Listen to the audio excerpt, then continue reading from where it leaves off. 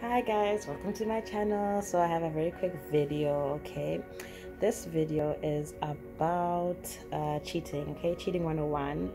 I actually did post a video about this previously, but it got deleted. Don't mind me, I'm going to be doing my makeup as well as we go.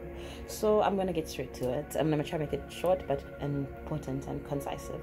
So guys, cheating is not personal. That's one thing. I know it's so annoying to hear people say that. It is not personal. If someone cheats on you, it has nothing to do with you. Do not allow yourself to fall victim to that story and be in pain and sadness and thinking something is wrong with you. No, nothing is wrong with you. When someone is cheating, something is going on inside of them. Okay, I have been in both sides. I've been cheated on and I have cheated. Okay, I'm not proud of that as well.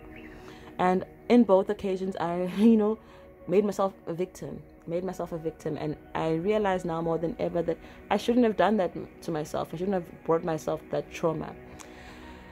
It's not personal. When someone is cheating, there's something going on inside of them, guys. There's something going on inside of them. They're not willing to face something about themselves. And also, I realized is also a spirit of lust is real. Okay, spirit of lust is real. We need to pray on it. We need to just cast it out.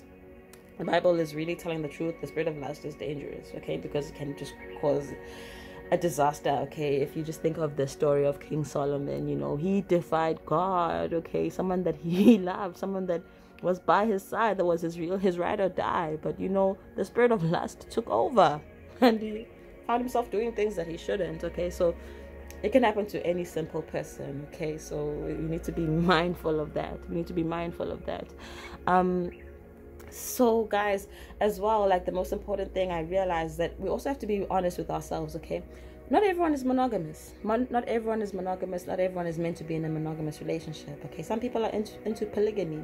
Some people are into being with more than one person, men and women. It's not even just men in this time and age, even women. Okay, and most people as well, guys, they're not with the people that they want to be with. Sometimes people are stuck in relationships because they compromise themselves. Maybe they have obligations, like there's children involved, and they find themselves now stuck in these relationships that they're not happy with. So with most guys, what they do is that they'll never be brave enough to leave. Sometimes with women, we do have this ability, the strong ability just to stand up, pick ourselves up and just keep moving forward. But with some men, they don't really choose to leave their women. They actually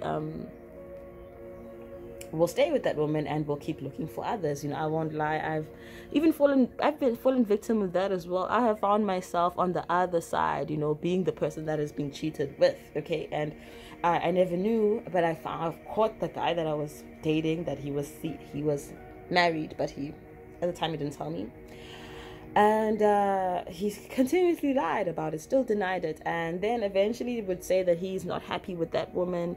He's just there with her because they have children, but he doesn't know what real love is, and he's still looking for it. And I'm like, what? You're still looking for real love when you're married? So guys, it's really crazy the things that we do to ourselves. Really, that's punishment. That's self-punishment, because we end up hurting other people, and it's so not worth it. Okay, because karma is real. And just personally inside of you, there's something that I've cheated. It felt horrible. I really wouldn't wish it on someone else, and I really learned my lesson. I realized honesty really is the best policy. You need to be honest with your lovers. You need to be honest with yourself and be open-minded. Okay, and there's so many things, the ways that people are like going about this now, like open relationships. If you know that your monogamy isn't your thing, or that you get bored easily, because that can happen as well. Like, that's why I kind of get so scared about the idea of marriage. Like, I am a one-man woman. Okay, I can't do that, but I get bored easily, so I don't know how to combat that. So like sometimes I thought, like, would I last in like an open relationship? I asked one of my ex-partners, and he was like, forget it. He was not down for it at all. But I mean, sometimes it can be a good option, instead of cheating, because that's what people end up doing and hiding it. I don't know why people think that hiding it, you never come out. And just the effort, guys, the effort of deleting people's numbers, changing numbers, now doing the stuff, sneaking out the house, and it's just too much effort for me to be honest, it's just too much effort. I feel like more than anything, we need to be real with ourselves. We need to be real with ourselves. We need to face our demons, face our emotions, and be honest about our lives, guys. And stop living a life of deceit, because I think it really is such a hurtful thing that you can do to someone that you love, that you claim to love, but it's just been so normalized. And thing is, people are not with people that they love. People are not with the people that they love, and people are not willing to face demons that they are having in their lives and in their relationships. Okay, and sometimes we have idolized our elders' relationships, our mothers and our fathers, when sometimes they were actually in the most chaotic, most toxic, most dangerous situations ever. Okay, and they just stayed for the sake of the family. And if you've been in a situation like that, you realize that it's even more dangerous to stay in situations like that. Like if your parents were abusive, or maybe your father was a drinker or a drunkard, or maybe he was an adulterer as well, and you would see things like that in front of see your mom being disrespected, or you're abused, like heavy stuff, but they're still together. That's not a role model thing. Okay, and I think God is okay with divorce if that is the case. Even Jesus has mentioned this in the Bible, that divorce is not a sin.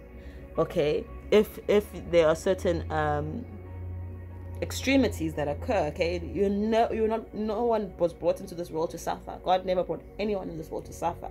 Okay, and I think just the idea that we have about love, we need to really be open about it. We need to be open about it, and we need to love ourselves first. I know I'm so annoying because I always talk about that, because that is my ish, guys. I'm on this self-love journey, and I know that it is the most important journey that you can ever go on. When you love yourself, when you know yourself, you're able to really love another person and give your love freely and honestly, and not be so comfortable with adultery, because it's not cool. It's not cool. It's not cool to be cheated on. It's not cool to cheat, okay, or to be cheated with as well, because I found myself on all aspects.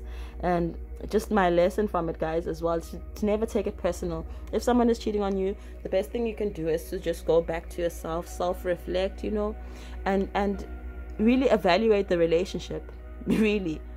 Sometimes you'll stay, and that's okay, because I don't think anyone should ever tell you to leave when you still love someone, okay? But you really need to know how valuable is this relationship to you, and and weigh out your emotional and mental health, because you don't want to just stay with someone and know that you're suffering, and you don't even realize that you're suffering in the name of love. And no one is meant to suffer in the name of love. No one, absolutely no one love was never designed for suffering. Okay, we just have to open up our minds, open up our hearts to the divine truth of who we are, okay, and face ourselves, face our shadows, face our demons, just really be open about yourself. And maybe you're like meant to be a polygamist, or be in an open relationship. Sometimes people need to really be honest about that. I do know that there's some traits about me that make me question, the fact that I get bored easily, will I be able to be in a 20-year relationship or marriage? I don't know, without maybe doing something different, or even just doing different things with your partner. You don't have to even step aside. Sometimes it's just important to just be honest, guys, because I'm sorry, maybe some people can live with just this life of deceit. I can't. Okay, it's just too much. I feel like I'm way too old to be doing that, to be deleting numbers, changing numbers, secretly going out there so that person doesn't find me, or changing the wigs for the different men, guys, I don't know. I don't think I'm unable to, and I think it's just not worth it, guys. We need to grow out of this stigma. But hey, it's been around, guys. It's been around. I found myself even reading the Bible, and I was tripping out. Oh my gosh, I was reading the story of King David, and how he took his friend's woman, and got him killed, and then made her his wife. God was not impressed. Okay, God is not impressed about that. Okay, so he gave him 10 times worse. Okay, but just I was like, oh snap, this happens even in these days. You'll find women or maybe your best friend, trying to hit on your guy. Okay, I've had that. I had a friend of mine who tried to hit on my boy, my ex at the time, my boy, what the hell, my ex-boyfriend, and yeah, it crushed me. It was horrible. It was disgusting. But I also ended up doing something that was not cute, okay? And I think what made me feel like, oh, I can do it, is because I felt like he had done something before. That's also not even good, okay? Truth is, we need to be honest with ourselves, okay? We need to be honest with ourselves. Many people are not willing to face themselves and their relationships and be honest with their partners, okay? And not everyone is meant to be monogamous. I'm so glad that in South Africa it's legal now for even women to be in polygamous marriages, because you know, it's not a man thing, it's not a masculine thing, it's just a soul thing. Some souls like being with more than one person, and I'm not here to judge. Make it do what it do, you know, as long as you're not destroying people and like now killing people so that you can have your way or have their partners, you know, or cursing people, because it gets that real, guys.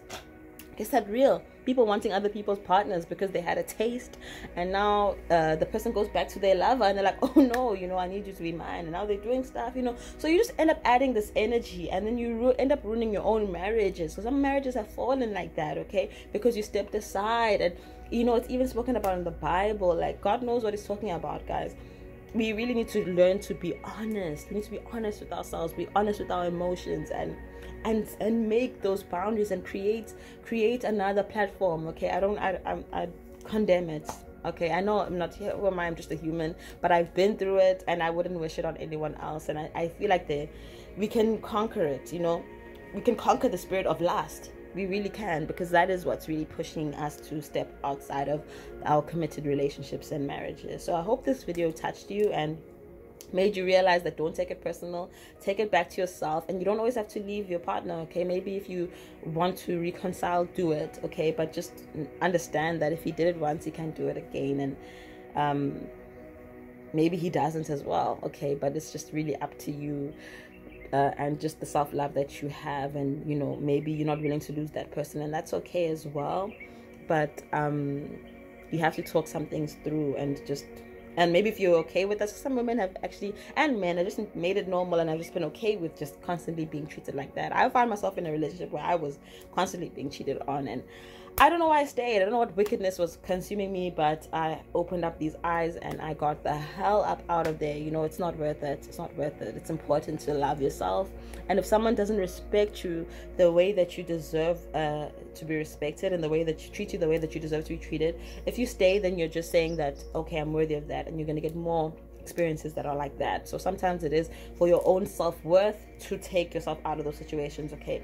Because there are people that are faithful. There are monogamous people out there. There is someone out there that will love you, will respect you, that will honor you, okay, the way that you deserve to, okay? And it's not always important to just stay with someone out of fear, because that's also unhealthy, okay, and toxic. So I hope you enjoyed this video. Peace.